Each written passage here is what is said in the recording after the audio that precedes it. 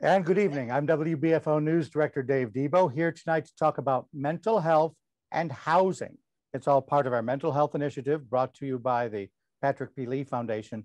Turns out one of the largest issues that individuals with mental illness really end up facing is the availability and accessibility of housing.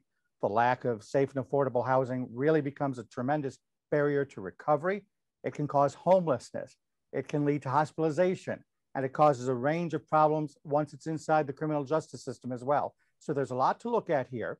Unhoused individuals living with mental illness do face a lot of different obstacles. Tonight, we're going to talk about what those obstacles are, what the problem is, but also hopefully find a couple of solutions. We're going to try and figure out what can be done here. We're going to look at some of the things that are indeed already being done, and we'll give you a chance to ask questions as well. If you're watching along at home on YouTube, which is where you are, of course, just type in some questions there. We'll be answering them a little bit later in the program. But first, I want to bring you our panel of experts. Mark O'Brien is the Erie County Commissioner of Mental Health. They work with a range of contractors to provide services across Erie County. Christine Slocum is also from the Erie County Department of Mental Health. Mark oversees some of the broad policies. She's the person that kind of concentrates in on issues of housing and homelessness. In fact, as we were getting ready, I Googled your name and saw it on a couple of research papers that were all about homelessness and housing issues across the nation. Kelly Dumas is here. She's a licensed clinical social worker. She also is the Chief Strategic Initiatives Officer at Best Self Behavioral Health. They're a service provider for people with mental illness. They're involved in several housing projects in and around Western New York. And Patricia Seifert is here. She's a mental health advocate and a board member of the Buffalo and Erie County chapter of NAMI. That's the National Alliance for the Mentally Ill. At the back end of the program, we're going to take a minute to have each of these people just give away how to access their resources. So if you didn't get all the names, don't worry, we'll connect you up at the end. But I wanted to start, Patricia, with you. Tell me a story about what you've seen. You work with people who have mental illness. You have probably seen them struggle with housing. What does that look like? Tell me what you've noticed along the way.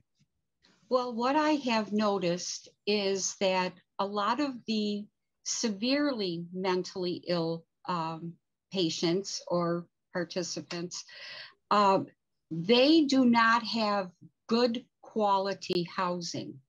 And by that, I mean housing that is safe, accessible to them. I personally have a child with severe mental illness. He has lived above a bar in North Tonawanda, and the only thing in the room was a mattress on the floor. That to me is unacceptable housing. You know, there were wall sockets that didn't have coverings on them. Windows were broken, no furniture, not even a chair to sit on, but a mattress on the floor. And after numerous calls, I still wasn't able to get him anything to help him have a better, safe living experience. Let me ask a little bit more about that. Why Sure. is he there? Was he turned away from other places? To what degree was his mental illness a barrier? Okay, he is paranoid schizophrenic. He has a severe mental illness. He is on injectable medication, but does not always take his oral meds. He is extremely difficult to work with. We have not had him in our home in over 20 years because of his outbursts and his inability to keep himself in control. Therefore, housing for him is extremely difficult. He has been in numerous housing situations, and once they find out who he is and what his background is, no one wants to deal with him. I'm not saying this is every person. I'm saying this is some people that are severely mentally ill. There are housing opportunities for many other people, but it seems in my experience with severely mentally ill people, the housing is far and few between. And if they have dependency on either drugs or alcohol, it's even worse to try to get them housing. It's kind of difficult to put someone in an environment that has a drinking issue along with the mental illness and put them above a bar. Yeah, so yeah. It's just things of that nature that have made it unavailable for him to get good, safe housing. And I imagine that there's also probably an issue there with access to services. Some of the solutions that we're going to talk about a little later are places that have services right in the building. He can't do that right now. No, he cannot. He is, because of COVID, also a lot of the programs are not being available. He is not very compliant to begin with. So to get him to go to program is very difficult if he's not medicating himself. He at this point is given his meds to take during the day, but because he doesn't have supervision, there's no one to say to him, it's time to take your medication. So, like I said, he gets his injectable and we hope for the best. All right, let's bring in Mark O'Brien, Erie County Commissioner of Mental Health, also Christine Slocum from the Erie County Department of Mental Health. I don't know which one of you wants to tackle this, but how typical is what Patricia just told us? Well, unfortunately, it's far too typical. You know, what she's talking about is really the heartbreak that any family member, particularly a parent, does, because, you know, nobody bargains for a severe mental illness. When you raise your kids, you have all these hopes and dreams and aspirations, and, you know, some of the all mental illnesses are not created equal. Some are you know, some are an inconvenience. It's putting it a little mildly, a dysthymia, a low-level depression, low anxiety, and I'm not minimizing those. But when you're talking about what Patricia's talking about with her son, paranoid schizophrenia or any schizophrenia, is one of the most devastating, if not the most devastating, arguably mental illness. It's roughly 1.5% to 2% of the population. And what happens is very, very quickly for schizophrenia, it is a disease of the brain, as opposed to an affective disorder like depression or bipolar disorder. Those are disturbances of mood. So anytime that somebody has with schizophrenia, there's two types of symptoms very quickly. There's what's called positive and negative symptoms. And positive doesn't mean it's good. If you have a cold, and you have the sniffles and aches and pains and fever and all that type of stuff, those are positive symptoms. That means we have a range of experiences that now your cold has added that to it. Even with COVID, the taste, all the achiness, all that stuff, it's added to something. So psychosis means a break with reality. You are experiencing things that are not there. You're hearing voices, you're having unreal beliefs. Those are called delusions. You're having all sorts of sensory experiences. Those are positive symptoms. But you're also having things like potentially aggression, all sorts of other types of things. Well, the other part, very quickly, is what's called negative symptoms. And negative symptoms takes away from your ability to function day to day.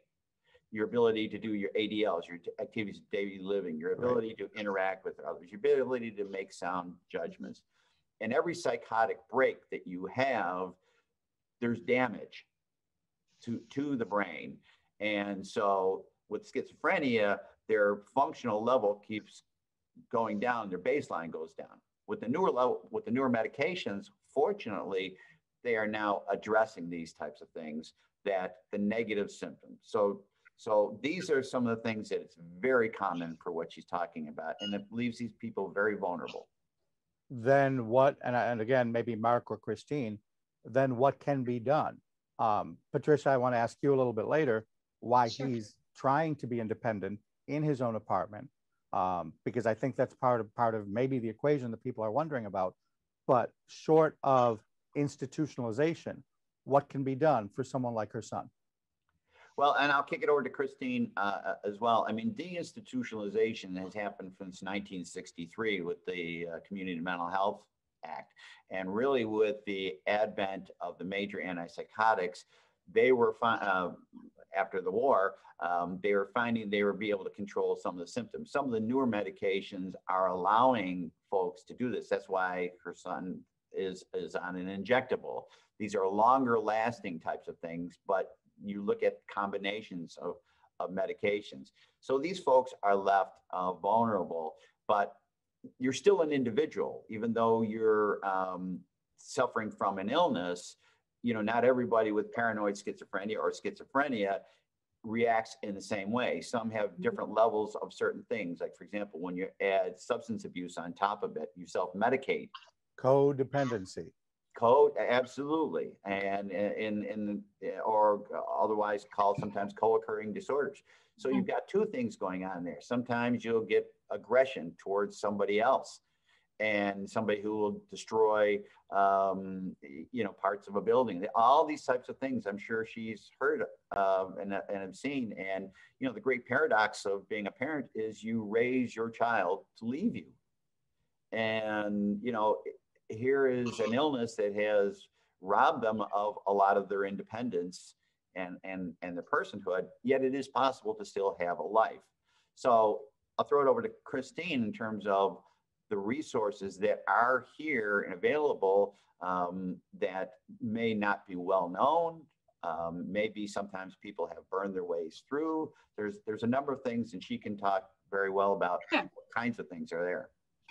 All right. Yeah, so what Patricia's describing is unfortunately really common. I'm the housing coordinator for the single point of access. So residential programs meant to support people who have serious mental illness, such as schizophrenia, all the referrals come to the same point, such that the county can facilitate getting the resources. And my wish list always includes twice as many as we have. I guess I'm a little greedy that way, but the need in the community is very prevalent. The assistant housing coordinator and I get a lot of phone calls from people in the community who are worried about somebody who's living in substandard housing, like Patricia described. Part of the deinstitutionalization that has been going on has included other types of residential supports, and a source of hope for me is some changing paradigms about how we serve people in the community who have serious mental illness. So for instance, and I'm sure Kelly can speak to this because she oversees some of these programs, people who are experiencing homelessness and who have serious mental illnesses can be matched to programs that take more of a housing first orientation. It's an apartment in the community, it's case management. And because of these changing paradigms, where it used to be like, oh, well, you've got to be sober or, we're going to kick you out. Service providers have figured out that sometimes because of the symptoms that Mark has described and the circumstances, it can be a really long time horizon. We also have in our community a variety of licensed beds, which is kind of me falling into like New York State Office of Mental Health jargon. But these are facilities that the state licenses. They're usually single site for people whose symptoms are more severe. They include group homes. If you've seen the buildings at like Seneca and Elk, that's a single residence. It's like an apartment complex for people with serious mental illness. The tricky thing about congregate facilities like that are people whose symptoms include more, I want to say like confrontational behavior, sometimes are not always great fits for those sorts of congregate settings. And that has been a challenge in our community that we've all been trying to work together to figure out, because, everyone in our community is important. People with mental illness are important, and it's important to us to make sure that people get matched to the best that we can to where they should be. So we are trying to work towards this, and I'd encourage anyone who had questions to reach out to me, because that's literally my job. Kelly, I swear I'll get you in a second, but I do want to go back to Patricia just for a quick moment. Sure. Why do none of these services that have just been described apply or possibly work for your son? And then the other side of that coin is, if his needs are so great, address the idea of institutionalization. Okay. He has in the past 20 years, 20 plus years, has been at on Forest Avenue at the Buffalo Psychiatric Center. Okay. He has been on his own in an apartment. We have tried putting him in a group environment. He is not socially, it's like he's 41, but he's 12 at the same time. So he has behaviors that are not acceptable to other people that are in their 30s and 40s. So he gets into confrontation. He is not compliant at all times with medication. He's very, very difficult to place. In my opinion, and this is very hard for a parent to come out and say this, but there is a place in our society for people like him to be at BPC. And I know that I will get a lot of pushback on this, but he is not, he's like the little percentage off to the side that doesn't fit in to a little program. It's like taking a box with squares and trying to put a circle in where the square is. Sure. So he's the type of person that I believe would be beneficial for him to be in a facility that is supervised, that there's somebody there all the time when things kind of, I don't want to use the word explode, but they can. He is known to break things. He is known to punch holes in the walls. He's even ripped a door off a door frame. So he is not the type of person that can be in a group home with other people that don't have those extreme issues. All right. So that's all I'm saying. To some degrees, I think you're saying he's an outlier. For people who are still having these kind of problems, maybe not to the extreme level that he is, Kelly, what solutions are out there? Kelly Dumas, Best Self, you folks are starting to develop housing units that also have a clinic, if we can call it that, a clinical component? Yes, it was supportive services. Okay. So we've actually been providing housing for over 30 years. One of the, we believe everyone, regardless of mental health or substance use, deserves safe, affordable housing. That's a basic necessity. Unfortunately, Patricia, I feel your pain. It is very difficult for someone with severe mental health who also has that aggression piece to house. But we have one housing unit that's like a 16-bed congregate level or community living style for people who maybe can't reside on their own, who have severe mental health. But most of is this kind of like, and I maybe I'm oversimplifying, but when you say congregate home, I think of a senior citizen center. Is that an apt analogy? Well, maybe comparable or to assisted living, maybe. It's maybe assisted, like more like so it's 24 hours staffed. These individuals, they're free to come and go as they please, but it's permanent living for them. So they can't manage on their own in an apartment. So they're around the clock staffed with cook, support services, medications, everything is there for them. In addition, but it also has a component where they can be on their own if they so choose or need to be. Yes. Okay. Absolutely. They go out into the community as free will.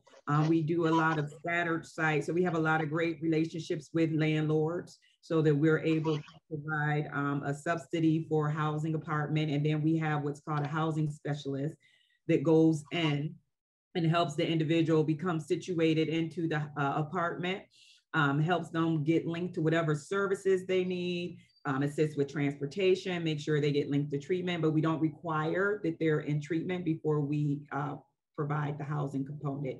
What you mentioned was we noticed over the past couple of years, there was really a need for more safe, affordable housing, particularly for families and families with their primary substance use. Most individuals do have a co-occurring situation. So we have partnered with some developers. We have multiple projects that are in various phases of development to bring on more housing units, from 1 to 4 bedroom housing units. And so with that, There will be those supportive units. We will have some staff that are on site to assist the individuals, as well as I mentioned, typically the housing specialist will meet at least weekly to assist with getting acclimated and linking to whatever services are needed.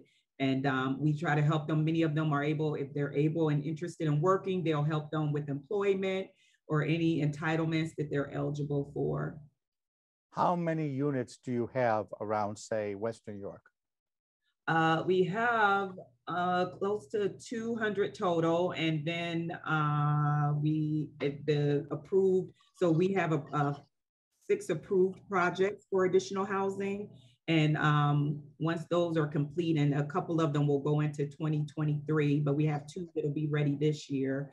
That will be an additional 150 units. Okay. And Christine, how does that compare to the need? When I heard about those programs, I was thrilled because there's always a really high need. For instance, the level of housing that Kelly describes, the county has a wait list of literally hundreds of people for it. And we get a lot of referrals for it all the time. We have a lot of beds, but what Patricia's describing and what Mark's describing, like Mark said, about 0.5% of the population, 1 to 0.5, has severe mental illness. So Erie County's got over 900,000 people in it. When you do the math, like we could really, if I told you that like it's about 1,100 beds for supported housing, and it's like, oh wow, that's so many. But when you consider the number of people who actually have serious mental illness, and when you consider the families and other clinical needs that can come with it, like if you're looking for someone to say that we don't need more, like I was the wrong person to talk to. I agree with you. I was just going to bring you in, Patricia. Can we build ourselves out of this problem? Is it just a matter of more buildings, more beds? Well, I'd like to toss in here. Okay, yeah, please. If any one of you wants to jump in, by all means. That's great. You know, as Christine said, I mean, that 1.5 to 2%, that's for schizophrenia alone. So if you talk about the other mental illnesses on top of that, and there's a difference between those folks who have a diagnosable mental illness and are able to continue to function in society, or those who have what's now called seriously mentally ill and used to be called seriously persistently mentally ill. And so just for a little context, the demand is, the supply is probably always going to be exceeded by the demand. And I wish that wasn't the case, but just for a little perspective, you know, I hate to admit this, but I've been working in the mental health system for 40 plus years. And I started out in housing, in the residential program, an agency that's still in existence today, Transitional Services. I started out as an overnight counselor, went to a day counselor, supervisor, et cetera, et cetera. So have worked in all those things where we had those folks on site in those types of things. And you see all those types of things. And at the time, there was really essentially 2 agencies that did it. When I started out, those Transitional Services and Buffalo Federation of Neighborhood Centers, BFNC, and they're still both here. And then DePaul, which was out in Rochester, moved into the territory, and they really expanded. Then you had other providers who were not traditionally residential providers, like Best Self, who's you know, used to be Lakeshore Community Mental Health Center, right, in the catchment area system, who really have expanded their mission in many ways, part of which is the residential options and also the ACT teams they do, these assertive community treatment teams. There's been a real combination of it. And now, I mean, there's a total of, if I'm looking at Christine's stuff correctly, there's 1,137 unlicensed beds, and there's 826 licensed beds of various types and ilks and of various qualifications, this kind of stuff. Do we need more? Absolutely. And, you know, you have major challenges because, you know, these folks are usually economically distressed. They experience behaviors that are, some people, scary. And, you know, you also see that they're at the low end of the economic type of continuum. There's a significant representation of people of color. You've got everything going in there, and in the communities that these facilities, you know, to go in and build a new residential program, you get, depending on the neighborhood, you get a lot of pushback. Sure. You know, it's like, okay, well, we want good housing from them, but not here. Not in our neighborhood. The next item on my list, I was going to ask about stigma. Oh, you absolutely get that, and Kelly, I'm sure, could really talk about it when they go through siting issues, and, you know, and the comorbidity of mental health issues and substance abuse, because a lot of these folks are in pain, and they're in pain that they didn't ask for. And, you know, nobody grows up and says, I want to be a drug addict. Right. It doesn't happen. But they go down to this for various other reasons, and they will run into a lot of community pushback at various points. And then you see them congregated into certain parts of the city. It used to be over in the Elmwood area. On the Lower West Side. You get some of it in the Fruit Belt with the BFNC, but you get into some of the residential neighborhoods, and they're not going to want this. So you have a great difficulty citing these things. It's literally between the time that you go from proposing to getting the architecture to going through community meetings and stuff. You're literally talking years to get new facilities up on the board. And the tragedy of the whole thing is mental illness is an equal opportunity employer. It knows no age range, gender, you know, color, this type of thing. It can be your kids, my kids, your, you know, and anybody. And that's the hard part about it. So, you know, there are absolutely challenges that we would try to get the folks. And there's also a misconception that these folks are more likely to commit a crime, which is absolutely statistically not true. Statistically, they're more likely crimes, to be the victims of a crime. Yeah, statistically, I've heard that. More crimes will be committed against them than they themselves commit. Absolutely. Patricia, I saw a lot of head nodding.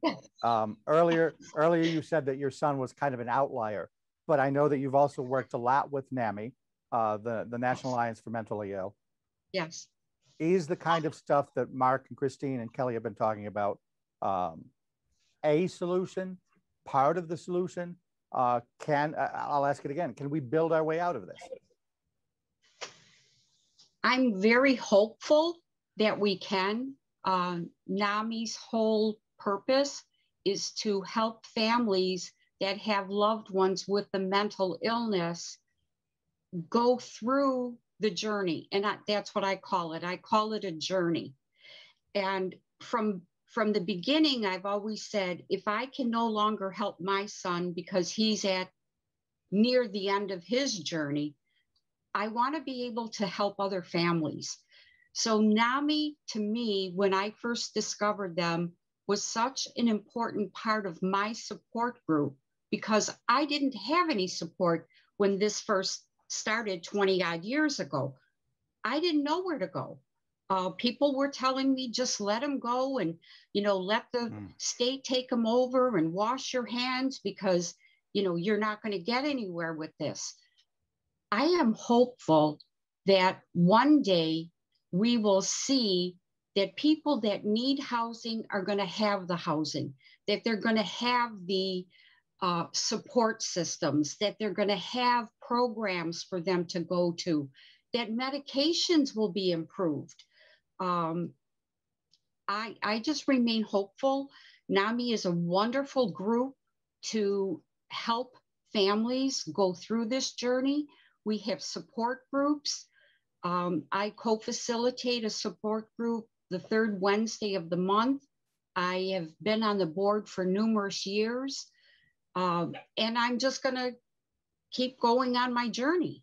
And like I said, if I can't help him, I'm going to work on helping other people, because there are a lot of people out there that need help.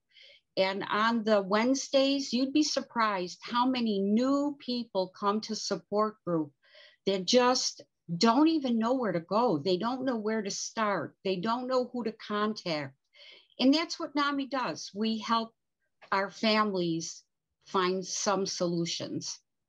Kelly, talk about the range of services, and I guess indirectly the range of needs.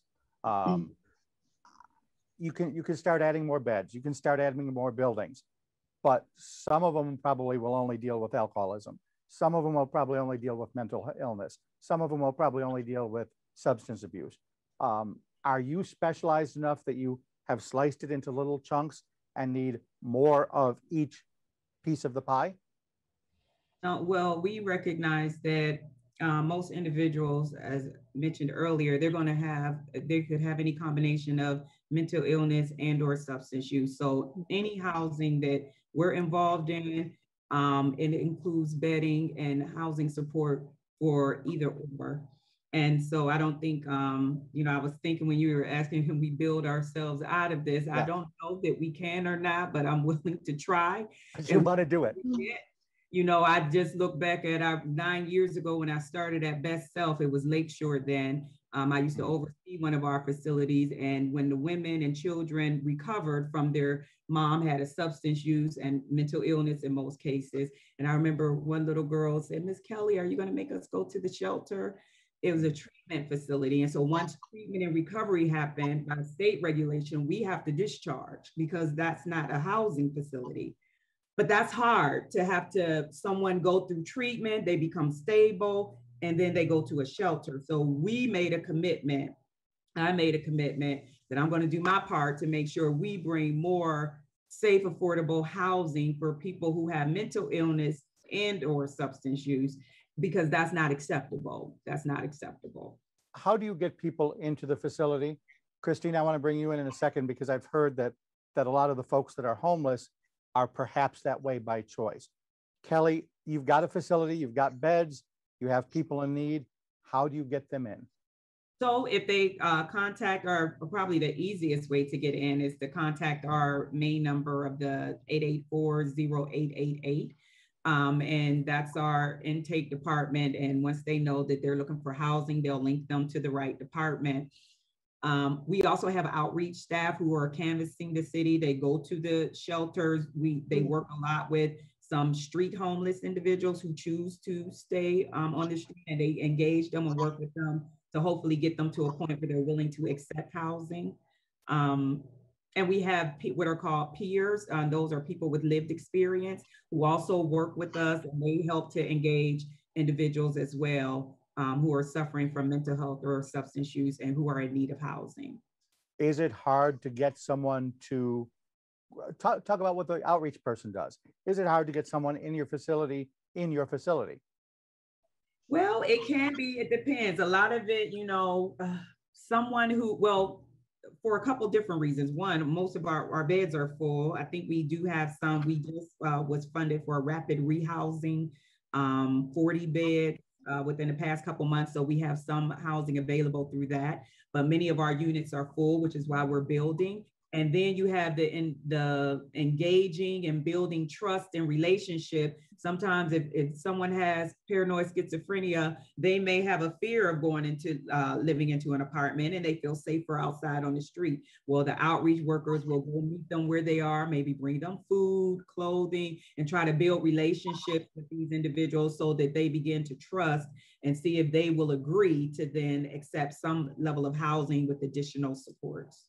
The story, if I can jump in. Yeah, I was just gonna come to you. The story that Patricia said at the top was substandard housing.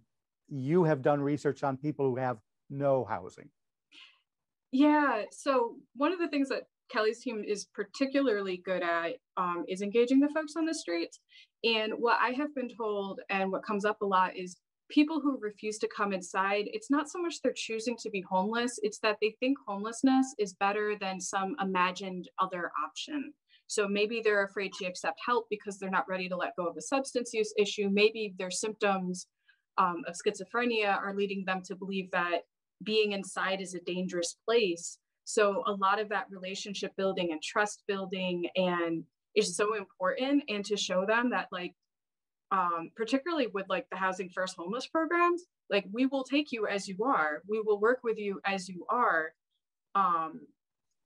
It will take some time, and it's really a lot of, like, the outreach workers are so good at that relationship side, and I respect that the work they do so much.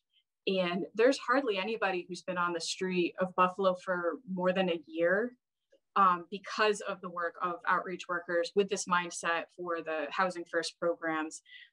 Challenge of Housing First programs, they're usually scattered site apartments. So if you are an individual who needs more supervision, it's not necessarily going to be the right fit for you. But I have seen it be a place of transition for someone who wouldn't even talk to somebody at first because of their symptoms. Am I stereotyping to say that many or most of the homeless in West New York are mentally ill? What's the two circles of that Venn diagram?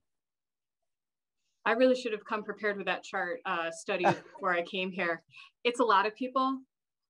I don't know if I would say most, just because most homeless people are homeless because of financial crises. Financial crises can contribute to a mental health break, don't get me wrong. But I would say it's not always the symptoms that contribute to the homelessness. A lot of times it's the lack of money. Okay.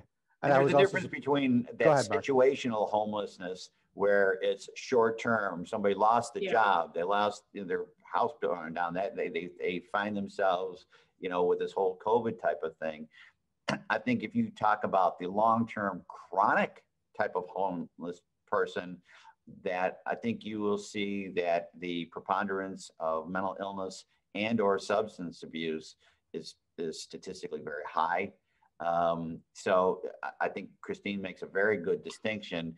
There's that short-term situational homeless person who, but for circumstances beyond their control, in most cases, find themselves on the street. That person who chooses to be out there, particularly with somebody with paranoia, is feeling safe out there. I mean, you would think that's almost counterintuitive to feel safer on the street, but it's sometimes not. Yeah, and I would jump in to add that, like, for the chronic homelessness that Mark's describing, the permanent supported housing beds that we use to help those folks, 2/3 of them are mental health beds. And then the rest of them are kind of generalist, any problem that you have that you need help with. But there's a reason that 2/3 of them are mental health beds. Right. I imagine too, you said earlier, there's a resistance to be a part of the system. Part of me understands that intrinsically, but I also say this is Buffalo and it gets cold here. At what point do you say the street is not for me? I can't do this. This is cold. And it crosses that line where they will overcome reluctance to be a part of the system. I got to give a shout out to Restoration Society on this one, because they've been operating a low barrier code blue shelter. So any day that it's under 32 degrees, Restoration Society's got their doors open. They send out people in the community, and they are very, very successful in getting people to come inside. And part of the reason they're very successful is they're using that radical acceptance, that trust building, stuff like that. And those shelters are often some of the first places of engagement for a lot of folks, where it's like, okay, you're here, you've been coming here, so, we're here to help you, and then to kind of move forward. And they do really good work. For those who don't know, let's talk a little bit about Restoration Society. Let's explain who they are. I don't know who gets to jump in here. Maybe you, Patricia. They have clubhouses. They're kind of like a day treatment center. Am I anywhere close? They got a lot. Okay. Go ahead, Christine. Go ahead. So they absolutely do have those clubhouses that you described, which fulfill a lot of the social needs and the community that's so important, that Patricia was speaking so eloquently to. They also have housing programs, and that's pretty much what I'm familiar with. They have scattered site apartments, very similar to how Kelly's programs operate. They have they had a COVID shelter open when a lot of the other shelters had the capacity cut in half due to social distancing requirements. They opened that. They have the shelters for Code Blue. There's Harbor House, which is a drop-in center that's open overnight for people with mental illness. They operate rapid rehousing, the coordinated entry system for the homeless folks. They do that as well. And I'm sure Patricia can talk to the rest of their programming much more eloquently than I can. But they're not a treatment provider. And okay. in the way that you mentioned, like a day treatment, they're not a licensed treatment provider. They're more of a psychosocial support, community and socialization. And so there's you know, we for the first time in the system, and we have it posted on our website, we have it posted to 211, we have mapped the system, and it's never been done before, not even in the state. And so we've shared it.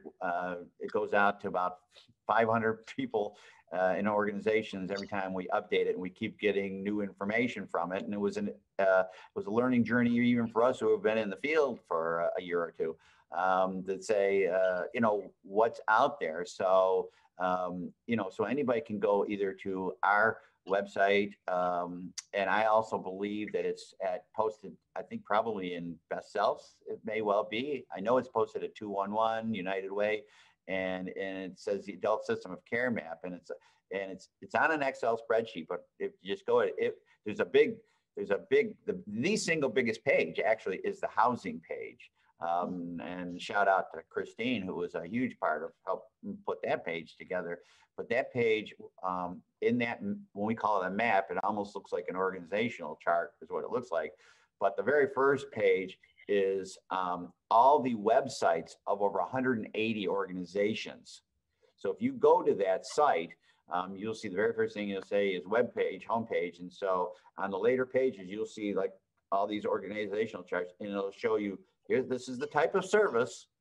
This is the broad category. These are the subcategories of it. And underneath it is who does it. What agency does what, including all sorts of housing, all sorts of treatment, support, reintegration, family support, everything. NAMI is in there. And then on the first page is the website to go to right to their place. It's a live active link. They'll take you right there and show you the real depth and breadth of what's out there. Because a lot of the difficulty here is that people make the assumption that there's not much out there, and that's really not the case. Is it adequate? Are we there yet?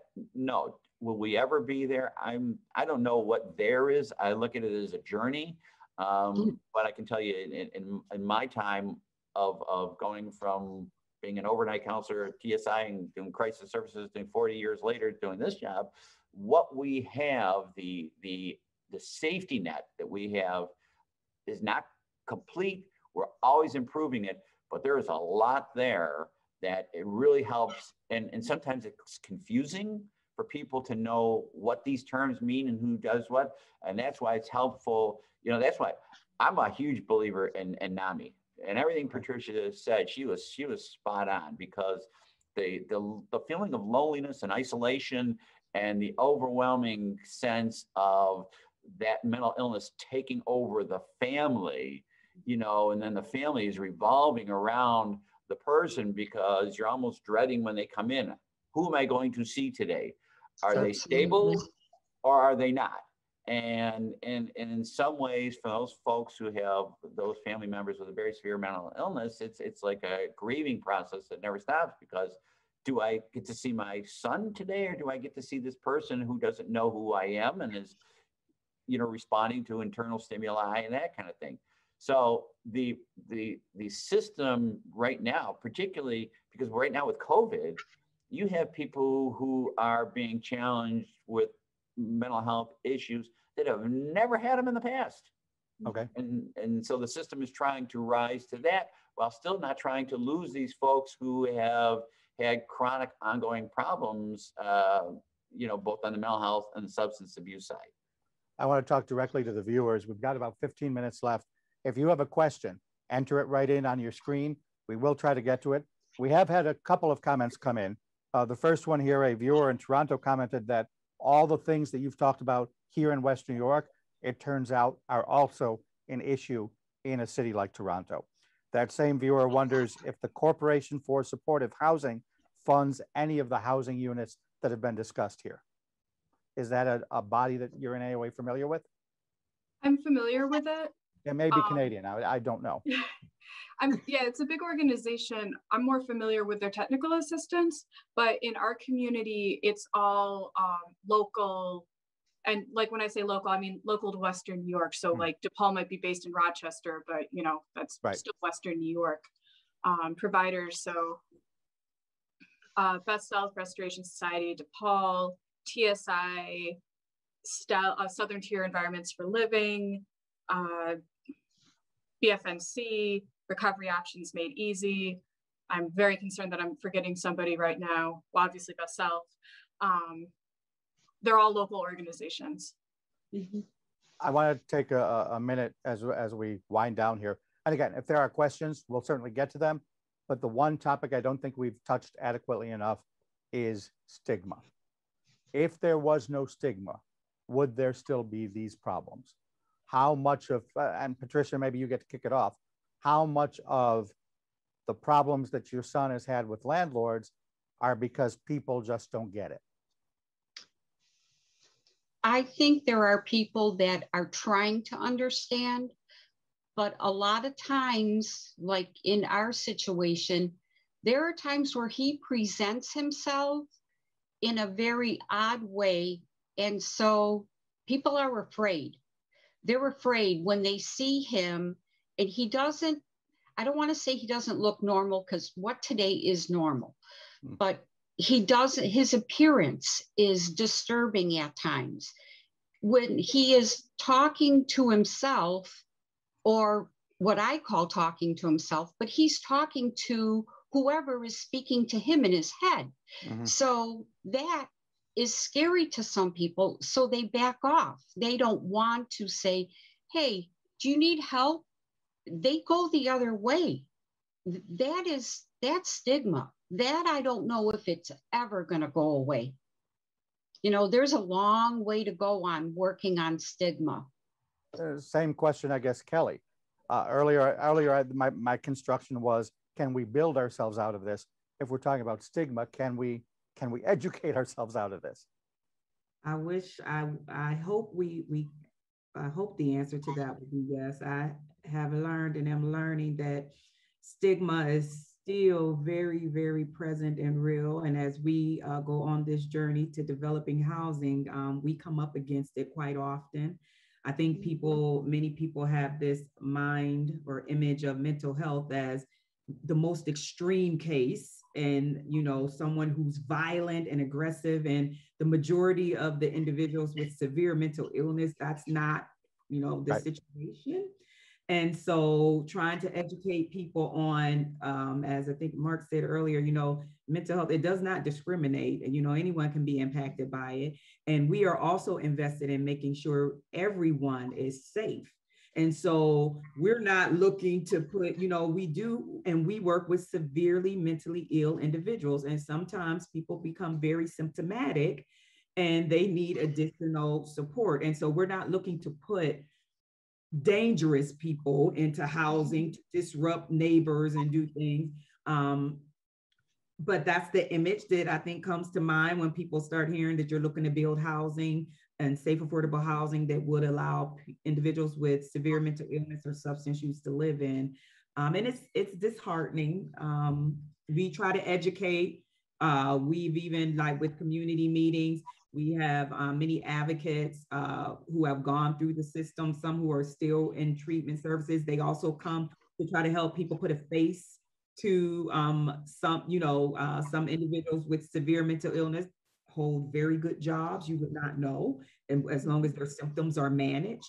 Some people fall on, so it's like trying to break people's image of what a person with severe mental illness may look like. But I don't want to give the stigma credence, but I want to be able to understand it. you have a community meeting, you're building a new apartment complex. What do you hear? What do people say? We don't want you here. That happens quite often. We don't want you here. We have children here. You're going to bring down my property value. These people are not safe to live here. So all of those, I guess, you know, like I said, it's disheartening to hear that. And we try to educate and reinforce that everyone deserves safe, affordable housing.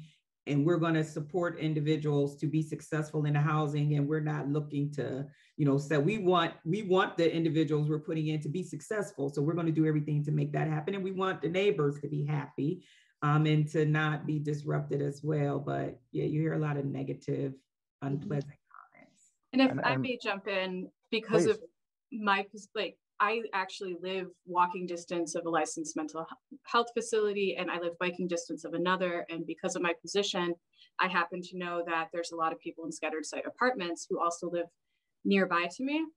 And so I would say from my own personal experience, being a mother who lives in the community with her 2 small kids, I haven't had any problems with that. You know, for the folks who are getting help, and in the cases in my life where I have had issues with somebody who had mental illness, they weren't getting the supports that somebody in Kelly's program's getting, or any of the other programs. Like, you want the members of our community who need the help to get the help, and just as a community, like, taking care of each other is going to lead to a better outcome. Because when they have those supports and, you know, the symptoms starting to show, there's somebody that you can call who cares about them and who knows how to help them. And that's a far better neighbor situation than somebody who doesn't have somebody to call to help, for when their symptoms going, they're disconnected from the assistance that they need. And then it's like, well, what do I do then? I've been in both situations, and I would far rather be a neighbor to any of the programs that Kelly or the other providers run. You know, I live by a SRO, and I've never had any struggles with the people who live there. So, you know, if people are afraid of that, I would let me just ask, what is an SRO? Oh, I'm sorry. That's okay. It's a single resident occupancy building. So it's like 80 beds. The buildings are beautiful. But it's pretty much a single site facility where people who have serious mental illness can live, and there's 24-hour staff. Okay. So counselors always there, people always there. Is there a place in all of it? Patricia, looks like I was about to cut you off. Do you have something to add? No, I'm fine. Your screen lit up. You know how when it goes off mute. Dave, I would want to add on this before you get off of stigma. Erie County has a very active anti-stigma coalition. Mm-hmm. You've probably seen some of the ads. You see the microphone out there, and I think their website, I believe, is letstalkstigma.org. That is, yep. And, you know, really, education is really the key. And, you know, mental illness is it's not ubiquitous. It's an overarching term, but they're still people. And, you know, there are certain ways that with a little education, for example, if you see somebody who is experiencing some difficulties, as Patricia talked about, you know, she said her son may have been talking to himself. Well, he wasn't talking to himself. She's absolutely right. He was talking to the voices. The thing is, you're experiencing that as something outside of that. Well, there's very reasonable ways to approach that person. And one of the things that people with a little education, they know that you control the tone and volume of your voice. You announce yourself to the person, speak in very measured tones, and you try to, for example, with schizophrenia, is one of the keys is to make one change at a time. Deal with one issue at a time. Go very straightforward, because schizophrenia, for example, is a disease of the brain. So imagine yourself sitting here in your office right now. The bus is outside. People are talking. The fire alarm's going off, and all that's happening at the same time while you're trying to listen to whatever the person is in front of you is saying something, while that voice inside you is saying to you, you're stupid, you're an idiot, don't trust this person, or something like that, and then try to concentrate on what that person is saying. That's why there's ways to approach that person, and that's very scary for the person who's experiencing things. The good thing about it is the medications that are in play now, the second and third generation antipsychotics, are much more effective for people who do this. So stigma is a huge, huge thing, but it's not something that people need to be afraid of with a little bit of understanding. I want to make sure we have room for one more question that just came in, and I want to give you each a chance for some closing remarks. But if we're talking about housing, so far we have not discussed the ADA or all the vast housing discrimination laws and rules that are on the book. Is there a role here for that?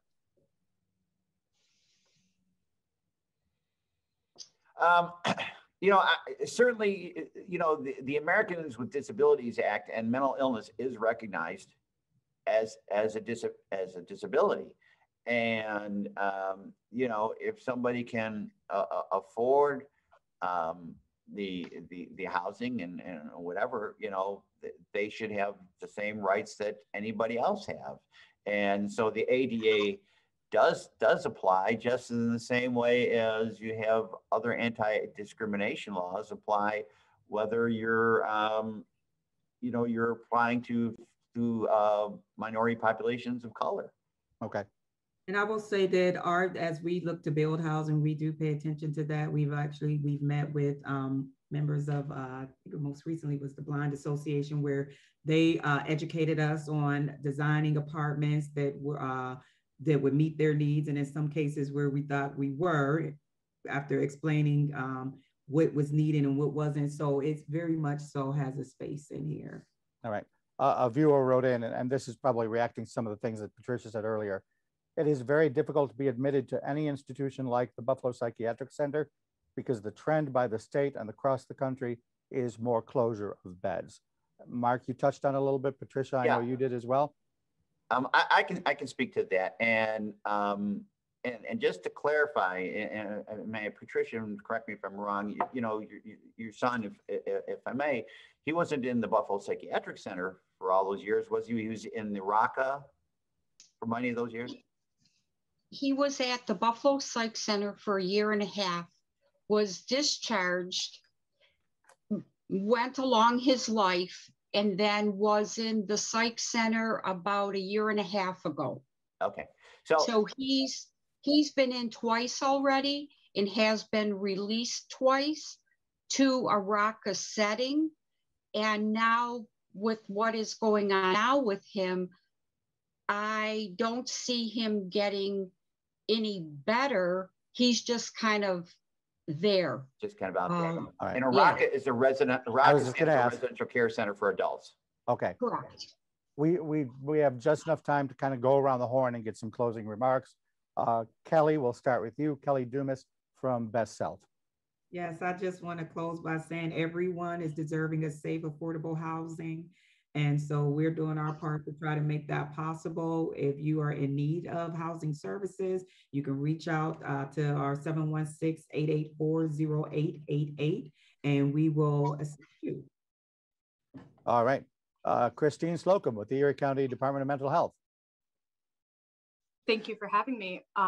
I would echo what Kelly's saying. Like, we do this work because we care about the folks in our community who have mental illness as valued members of our community.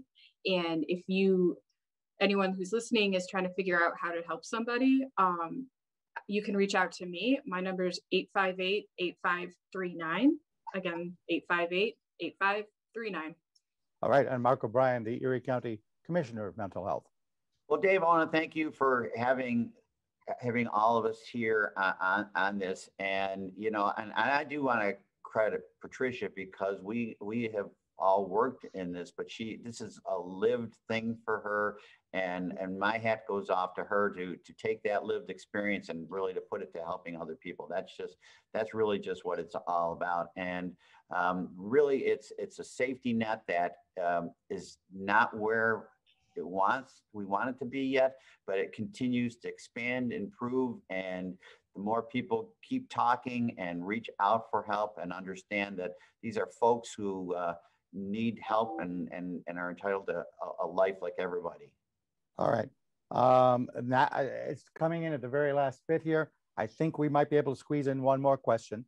A viewer was released after 21 years inpatient at New York State Office of Mental Health, has had a horrific experience, no satisfactory outcome from the agencies. Who can help them? Any quick referrals with the limited amount of time we have? I would have them call the mental health department here. And as Christine talked about, it's 858-8530. And there's any number of folks here that can get on the horn with this person or the family member and help guide them to, we have a very rich system, hoping to get it richer, but we can help them. And the specifics will be very helpful. Christine, all right, very good. Or Kelly? No, Kelly, yeah. did you want to jump in too, Kelly? No, just echo what Mark said. All right. That will then do it. Thank you, all four of you, for being here. Thanks to everyone who is viewing and watching. I also would like to say thank you to our Education and Outreach Director, Beth Frankowiak. She kind of produced this thing. Technical Director, Aaron Heverin. Engineering support from Tom Vogel. And of course, again, our panel, Mark O'Brien, Christine Slocum from the Erie County Department of Mental Health, Kelly Dumas from Best Self Behavioral Health, and Patricia Seifert with the Buffalo NAMI chapter. Thank you all. This has been a production of Buffalo Toronto Public Media. Our mental health initiative is supported by the Patrick P. Lee Foundation. I'm WBFO News Director Dave Debo. We're on Twitter at WBFO, online at WBFO.org. Thank you all. Have a great night.